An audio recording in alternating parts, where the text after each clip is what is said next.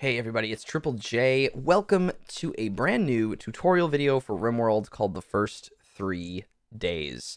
We are in version 1.2, the latest stable release of Rimworld. And I'm going to take you through the first 3 days of a playthrough, completely unmodded. I'm going to take you from the main menu screen, get you set up in a game, and talk about some of the things you're going to experience in the first 3 days, just go over anything that sort of pops into my head, kind of touching on some of the things that I talked about in the tutorial series videos that I made. I'm going to link those down, that playlist down in the description if you have not seen those, but just sort of do a quick overview of some of those things. And hopefully after this video, you can kind of get rolling in a playthrough that you are engaging in for your first time. So let's just dive right in. We're going to do new colony.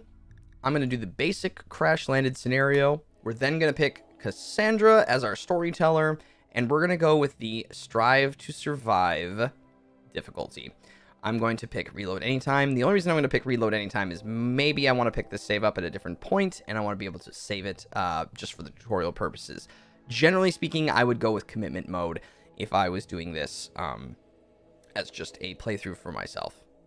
Next, I will do 50% globe coverage. I will title the seed The First 3 Days. And that way you can always find this seed if you'd like. All you have to do is type in it just like I have written it there and keep everything sort of the same, and it will generate the exact same planet. So if you wanted to play along, you could literally find the exact same seed that we're going to be on. I'm going to keep the rest of this all right at normal, and I'll hit generate. Okay, now that we're in the map view, the world view, let's just find a temperate spot, something fairly balanced to do our landing. Let's take a look here. Temperate forest, the terrain, granite, limestone, and slate gives us some large hills for a little bit of defenses. Also, stuff to mine out.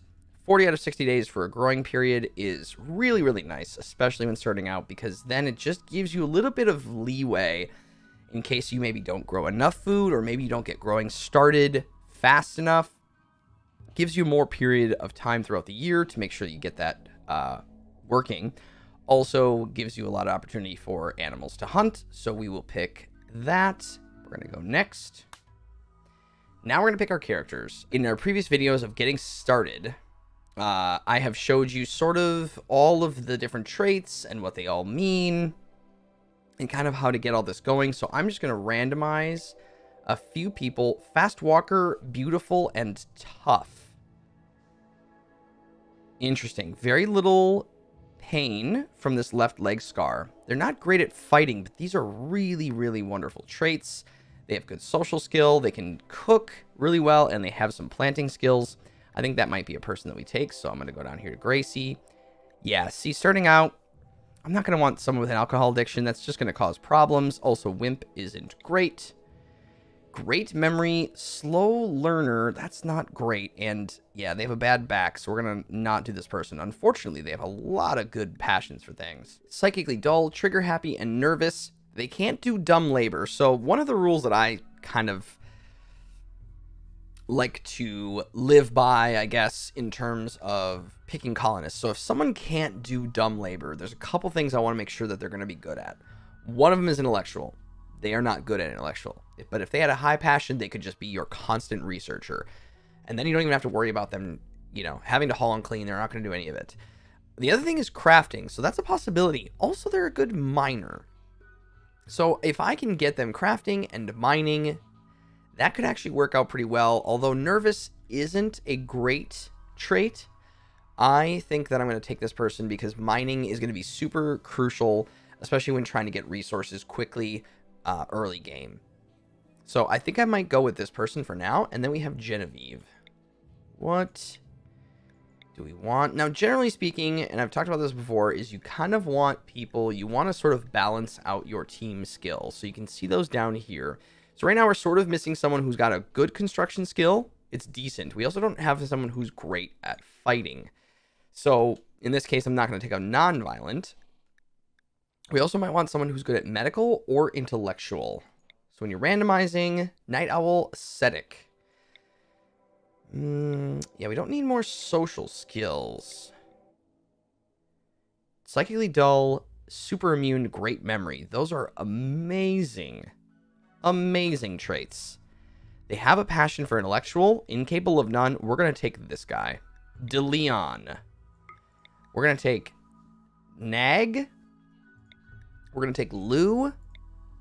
And we're going to take DeLeon, who is a great meleeer.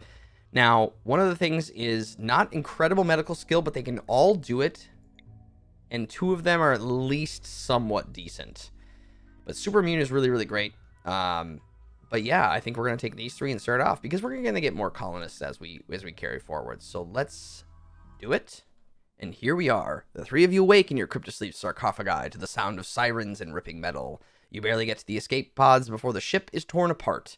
Sometime later, you land on this unknown Rimworld. As pieces of the shredded starship fall around you, you start making plans to survive. Here we are, the 6th of April, May. 5500.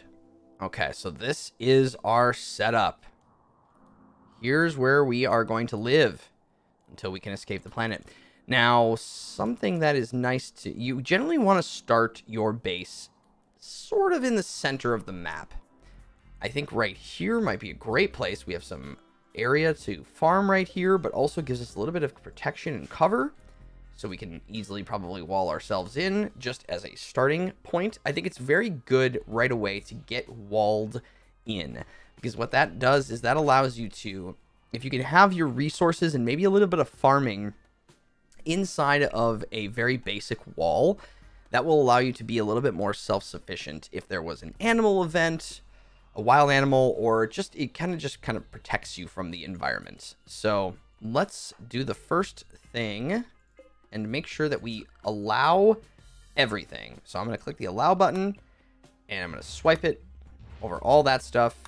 There's also going to be the little bits of steel that are over the map, and right there as well, and all that. Great. Awesome. Okay. Next thing that I like to do is align my people in order of their shooting skill. I like to align them from left to right in terms of best shooting skill to worst shooting skill, and then worst meleeer to best meleeer. So essentially the mediocre people are in the middle of the line. That helps me know who are my best shooters, and potentially even my hunter is my far left person. I don't think anybody's really good at shooting. Yeah, so DeLeon is definitely going to be our meleeer. So you're going to equip the plasteel knife. You have no shooting skill, so I'm going to give you the revolver. And Nag, you have a little bit, so I'll give you the bolt action. So Nag is going to be on the far left, and if you want to shift the positions of your colonists, if you hold right click over them and then drag, and that's all there is to that. Next thing that I like to do is make sure that they have their armor. Now Nag is our furthest away person, so you are going to be generally shooting from a distance, so I'm going to give you the helmet. Lou, you're sort of our mid-range person. I'm going to give you the pants, and then DeLeon, you get the vest to protect your little chest from getting stabbed, because you're going to be in the most close of combat. Now, generally speaking, I don't know if it really matters between the pants and the vest. It's all protection in general, but definitely helpful to get that equipped as soon as possible. We have a little bit of the medicine and the components, and then of course the packaged survival meals. So first thing we're going to want to do, I will set up a stockpile right in here, and this is going to not allow rotten, but it will allow animal corpses for hunting. This is going to be a temporary setup until I get power going and we can start getting coolers going, so we can start to have a freezer. But when you start out, you just want to make sure that you're safe. Let's see, I think I'm going to wall up here down to here. So let me get this growing zone set up. You know what? I'm going to go and take the planning tool real fast. And I'm going to set up a wall. Now, you don't want to go too big right away, because there's only so much they can do. That's a lot of building. So we're going to set it up roughly about there. Plan it out. And then I'm going to do my growing zones. I'm going to set the growing zones up. We're going to do a big thing of potatoes right there. I don't think I have the ability to make heal root yet. I don't. So it's going to tell me that heal root requires 8 skill in growing to sow.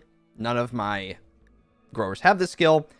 That's fine. I'm going to put it there just for the future purposes. And then I'm going to make another little growing zone, and I'm going to make that out of cotton in case we need to make some clothing. And also it's beneficial later on in the game as well. So they're going to start to haul things in. While they're doing that, I'm going to set up their priorities. So I'm going to click to manual priorities because that, I feel like if you're going to have success in Rimworld, it's going to be your best bet to learn and understand the manual priority system. So let's take a look at what we have and what we don't have. So DeLeon is our best medic. He's our best doctor. So we're going to allow you to do doctoring, and you know what? You're a 4-2, but we're going to need you to get better. So I'm going to have you both at a 1, which means I'm going to have patient at 2. So I want you to help the others before yourself. Nag, you're terrible at this, but I'm going to make sure that you have a 4. Okay, and the only reason is that I don't want Nag to necessarily be our top medic, but I do want Nag to have the ability to do it in case the other 2 go down. Just, I mean, 0, at least they can do it, but it's not going to be very good, but at least they can stop the bleeding, etc. Firefight, yes, all at a 1. I will have bed rest at a 2, basic at a 2. We have 2 really good wardens, but I'm only going to have one of them do it right now, and I think that's going to be Nag. Not because Nag is better, but because Lou has more things to do. So you will warden. I will not have... Let's see, I'm going to put handling at a low. Actually, you know what? You have a passion for it. You know, I don't know. I think you're going to be our cook. Nag, you're not going to cook right now. But you will be our hunter because you're the one with the gun. You're the one with the bolt action rifle. I will have Nag mine, and you will craft, smith, and tailor. We're not going to need smithing and tailoring probably right away, but definitely crafting to make stone blocks for our walls and things. Your research is pretty trash. I guess if you have nothing else to do, if you're not wardening, let's even put handling at a 3. Okay, so that means that Nag will warden, mine, smith, tailor, craft, then handle, then do research. And that is really what you're looking for. That's where the priority system comes in. So then, Lou, you will be our majority cook. I'm actually going to put that at 1 for you because it's a really high priority early on. Make sure that we're not starving and all of that stuff. You will also construct. Not ideal. I'm going to tell you right now. Not ideal to have your main cook also be your constructor. Not great. But that's kind of what the situation we're in. I may have Nag do cooking at a 2 just to maybe so they can both make meals. Just not ideal because you need a lot of construction done very early. So yeah, also not, oh man, yeah, Lou's kind of doing everything. So construct, grow, yes. I may have Nag also do a bit of growing. The reality is that there's so many things to be doing early on. Like, there's just a lot of things. You need a lot of stuff grown. You need a lot of things right away. So your priority list for only 3 colonists is going to be pretty heavy. They just have a lot of stuff to do. And that's just the reality of it. I'm not going to do any art right now. And then I'm going to have you clean. I don't know if you're going to get to that. But, and then DeLeon, you're also going to handle it at 3 because you have more things to do. You're going to mine. So actually, I'm going to turn Nag down on mining because essentially DeLeon, that's really all that he has to do. In reality, you could cook too. I mean, you have a 4 skill.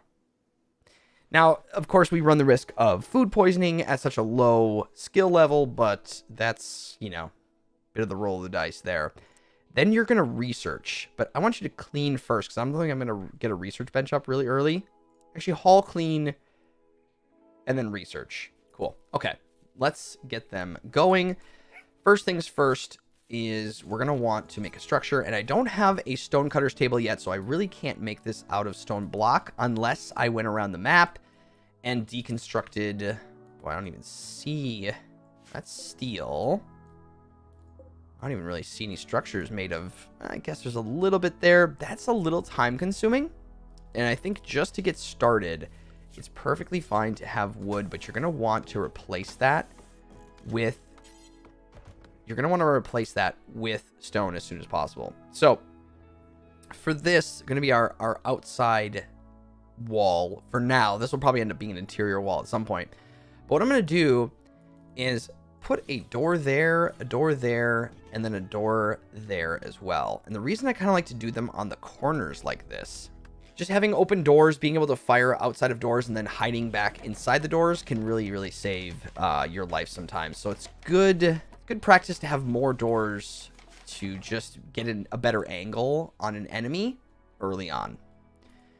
I think we're going to also need to go and chop some more trees down. How many people do I have on plant cutting?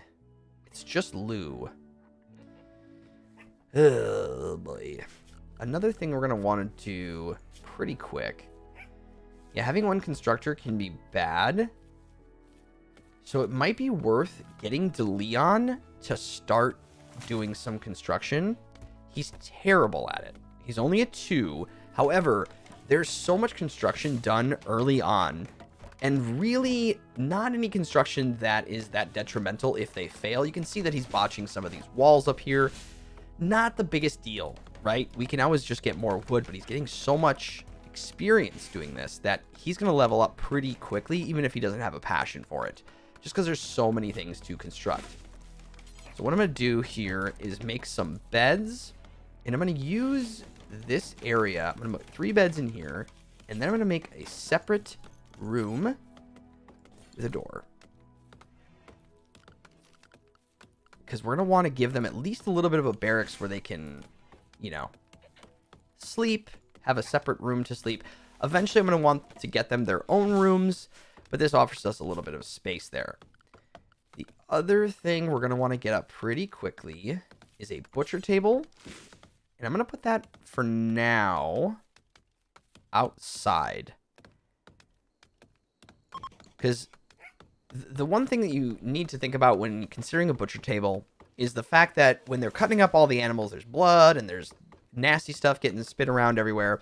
And so it can really, really be a dirty area. So you want to kind of keep your butcher table and where you cook the actual food in a separate space, because that will help with the cleanliness of the room, which will affect the food poisoning chance. And then I think I'm going to also make... See, now they're just kind of sleeping outside. That's okay.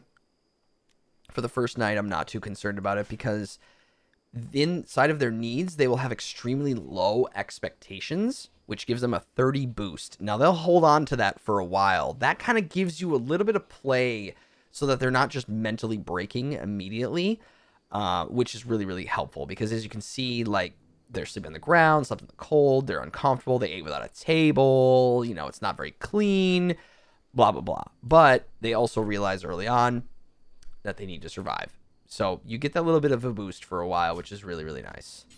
I think what I'm going to do over here is create... I want to create some sort of a small kitchen area.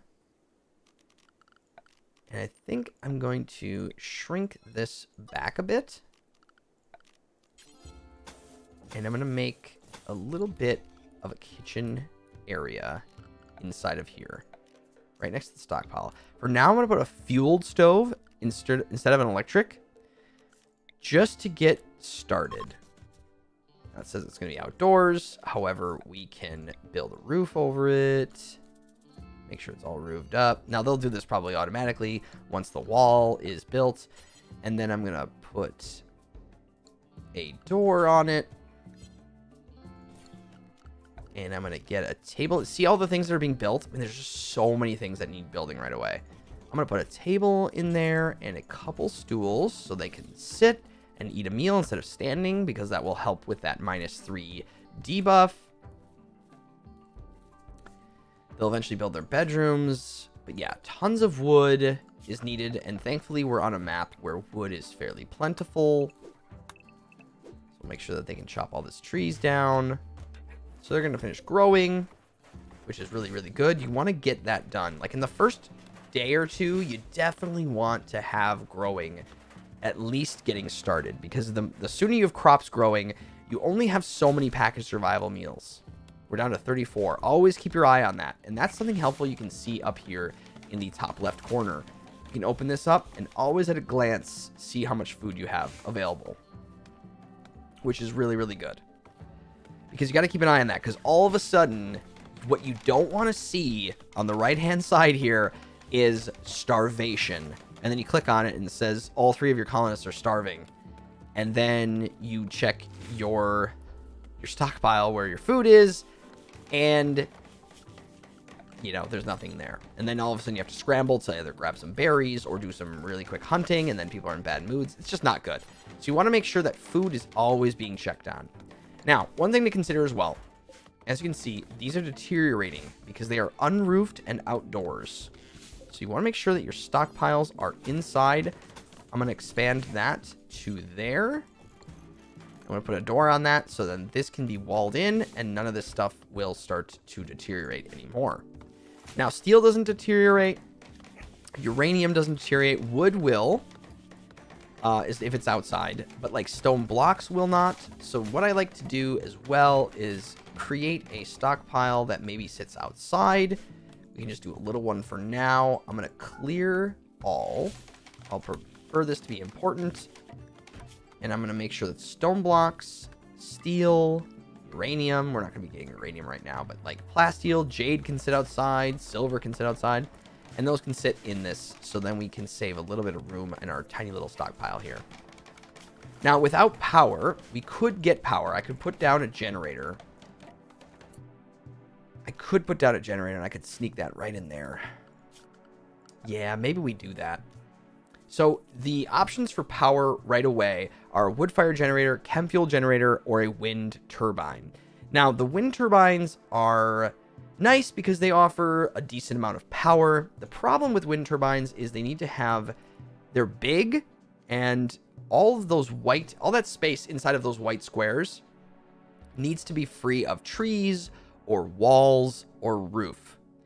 So they're just big. It's just really, really big, and it only powers it if there's wind. So when I start out, if I have wood, if I live in an area where there's forest and enough trees to cut down and to be fairly plentiful, I generally start out with the wood-fired generator, because that is going to give you enough, as long as it gets refueled, it's going to give you enough power. So I'm going to cancel this fueled stove. See, I'm already pivoting. But that's kind of part of the game, is you figure out, you plan for something, you pivot when you start to realize what you might be able to get in the future. I'm going to get an electric stove down right there. They're going to finish building that wall. But yeah, we'll get this generator up. 100 steel and 2 components. We should have that, no problem. And that will be just enough for us to make sure that we have a couple lights, because they don't like sitting in darkness. That's one of their pet peeves. It just happens that it really snuck in there nicely. But yeah, I rarely use wind turbines anymore. I feel like I used to early on, and then as I've sort of progressed through my time in Rimworld, I've really started to use them less and less. Generally, I have like maybe 2, maybe 3 of them before I can get to geothermal power. It's the best thing for consistent large amounts of power. This is how I would start a playthrough. Like literally, I am not doing many things at all different than I would start a playthrough anytime. And sometimes it's just beneficial to see. So we're just gonna keep moving through. We have about 1 day left before we're in the 3 days. And so far we're doing okay. Everyone's got a bed. We're in a room where everyone has decent beds. I mean, they're poor beds. They're not great, but we can rebuild those later when we have a better constructor. Now, one thing we might want to do with the schedule, is perhaps get someone on a night shift. If they're not a night owl, you can put them on a night shift and it won't matter. They will sort of essentially sleep whenever you tell them to. So what I might do is put... Generally, I like to put a cook. If I have 2 cooks, I put them one on a day shift and one on a night shift. So then at least we're cooking and having enough food all day. So I think I'm going to put Nag. I'm going to put Nag on a night shift. So I'm going to go to schedule. I'm going to grab Nag. Whoops. Schedule. We're going to go to Nag. I'm going to add sleep from 11 to 4. So the game by default gives them 8 hours of sleep and nothing else. I like to put in recreation time, and I like to do it for 2 hours before bedtime. So I will change all of these to recreation time, except that. And then also make that nothing because that's a night shift. But I find 6 hours to be generally enough sleep for them.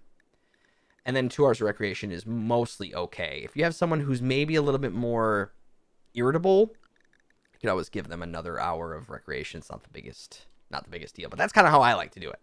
And I've done it this way for years. Is it the best way? I don't know, but it's the way that I do it. So that's how I'm going to do it. And I'll set up so that we have 2 different shifts. And then we have someone always cooking. Okay, so now the generator is up, but now it's telling us that we need to fuel it with wood. And that comes from the hauling job. So someone who's doing hauling will refuel that generator. So I don't think I actually have someone who's doing that as a priority. So I'm going to tell them to fuel it. You just got to keep your eye on that. So he's going to fuel it with 75 wood, and it's going to last us 3.5 days. So not too bad for the amount of wood that you put in it, and you get 1,000 watts of power out of it. So now we've got light. We have a stove. So real quick, I'm going to set up cooking a simple meal, and we're going to do until we have, let's say, 20. I don't want to do a whole lot of simple meals. And I'm going to unpause the simple meals at 5. Let's make sure we always have 5 simple. Actually, no, I'm going to make it 10. Make sure I always have 10. Now, the one thing is I don't want them cooking, 50 or 100 meals just to have them back, like stockpiled, because you have to keep in mind that we don't have a cooler just yet. But now that we have this generator, we could get a cooler up, and I could actually make this a cooled area if we wanted. The butcher table is also up, so I'm going to add Bill, butcher creature, do forever. And that's just to start out. We're going to have them butcher anything that we hunt right off the bat. Lou's going to finish that. Botch the construction. And there we go. We are now inside, protected. We have a proper kitchen. We have a barracks where they can sleep. And now we have a stockpile. Are you going to try to roof this entire thing? Oh, let's not do that. let's not roof over our garden areas, please. I would appreciate that. Yeah, let's not do that. You can roof over the butcher table. That's fine. But let's not do those bits, please. But now we have some light in here, which is great. I could actually put a light outside. Might be beneficial to actually put a lamp there next to the butcher table if they're doing something at night. They just don't like being in darkness, and they work slower. Everything goes slower when it's dark out. Stone cutter's table is the next move. I think for now, I'm just going to put that like right over here. It's going to have a slower work speed being outside, but it's not that intense of a job that's going to slow them down that much. And what I'm going to do is, just for comfort, I'm going to put a stool right there, and I'm also going to put a stool right in front of that, and I think that as well. Just to give them a little more comfort when they are doing it. So, Stonecutter's table is up. Now, what do we have available for stone? But if you're going to make exterior walls, you're going to want to make it out of granite or limestone first. Slate is one of the weaker stones. Also, marble is one of the weaker stones. So sandstone isn't as great either. So limestone and granite are definitely your strongest bets. But if you have granite, definitely do the granite. So what you can see is they're going to take these chunks and they're going to turn them into bricks. So what I like to do is kind of double click on these, and then you can kind of get a feel of where do you have granite chunks. So there's a bunch out here. So not too far away. So what I'm going to do is set up a fill, and I'm going to say make granite blocks do until you have, let's say 500. Let's make 500 blocks and then unpause at 150. So anyone with the crafting skill, there goes Nag, making blocks for us as well. Construction botched, that's okay. Again, not the biggest deal in the world if they can't make a stool right off the bat. Now it says we can have visitors. That's actually our first notification. So a group from the Hiba Accord are visiting the colony. Great. So it does not say that they have anything to trade. So essentially these people are sort of coming, but there's nothing really you can do with them. I could slaughter both of them if I wanted to. And take all their stuff, but then I would irritate the faction that they're from. So the Hiba, that's not what I wanted to do. The Hiba Accord is our neutral faction, and they are a civil outlander union. You want to keep these people as allies early on, or at least neutral, so they will still come and trade with you, because if they become hostile, they will not come and trade with you, and they will send attackers instead. It's always good to make sure that you have at least 1 or 2 people that you can do trade with. So, because trading can often give you some stuff that you simply can't make yourself. And can be very, very helpful. Now, these are not traders. They're just a couple visitors, so they'll come and hang out a little bit. Maybe do some chats with your people. But in reality, it's not a huge event. Leon is going to do some stargazing.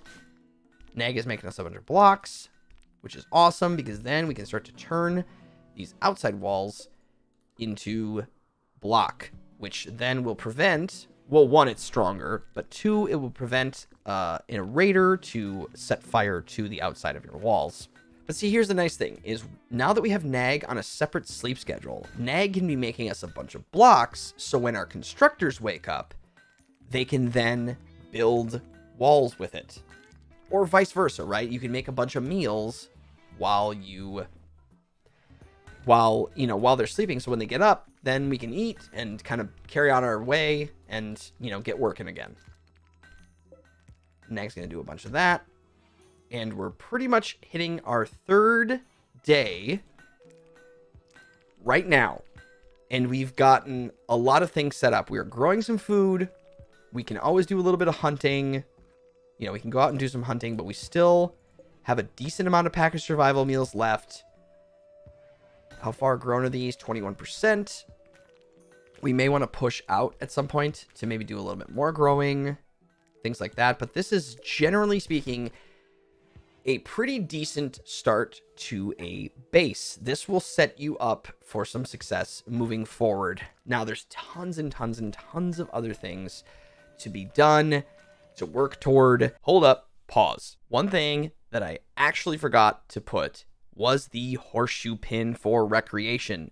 Don't make the mistake that I just did. Other than that, it's a solid start, but definitely put the horseshoe pin in for recreation, because they're going to get bored at some point and they're going to want the horseshoe pin.